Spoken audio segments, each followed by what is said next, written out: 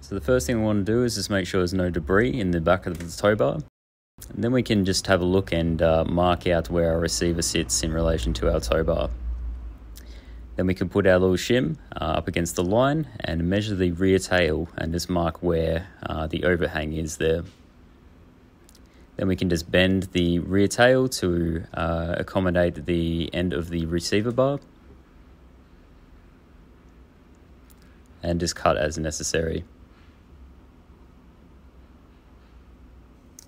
We want to just hold it up against the receiver bar, make sure everything is correct. Then we can slide it into the back of the vehicle.